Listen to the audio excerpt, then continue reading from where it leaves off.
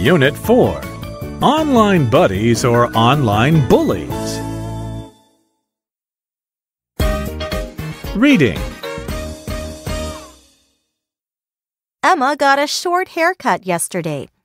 Satisfied with her new hairstyle, she posted a selfie on her Instagram page and made it public.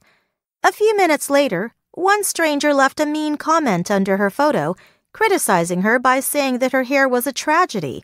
Another one said that Emma definitely offended the hairdresser because she got such an ugly hairstyle. Still another even made fun of her, joking that she looked like a toad. When Emma read these harsh comments, she felt extremely embarrassed and deleted her post right away. Does this sound familiar to you? Hurtful comments like these can actually be found on Facebook, Instagram, and YouTube all the time. In fact, this is a phenomenon known as cyberbullying, which is caused by internet trolls in online communities. These trolls are often strangers who hide behind their screens and use words as weapons to attack others. They tend to upset people or spread rumors either to amuse themselves or to grab people's attention. However, these trolls filled with spite seldom receive any punishment since their identities are usually unknown. The truth is that everyone is likely to be a target of internet trolls. If you are the victim of cyberbullying, here are some tips to protect yourself from further attacks.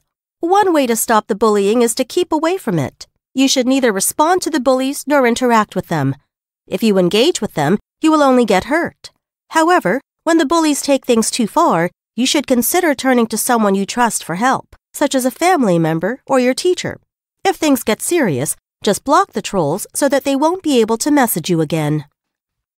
Naomi Watanabe, a famous Japanese comedian, set a good example of dealing with cyberbullying. She once wore an eye-catching green dress, a red and black coat, and an orange pair of stockings to a fashion event. After she posted her style online, criticism like fat, joke, and horror from netizens started coming at her. Instead of being influenced by these negative comments, Watanabe demonstrated her great EQ by replying, "I only made 2% of effort, and so many people are crazy about me." She was wise, wasn't she?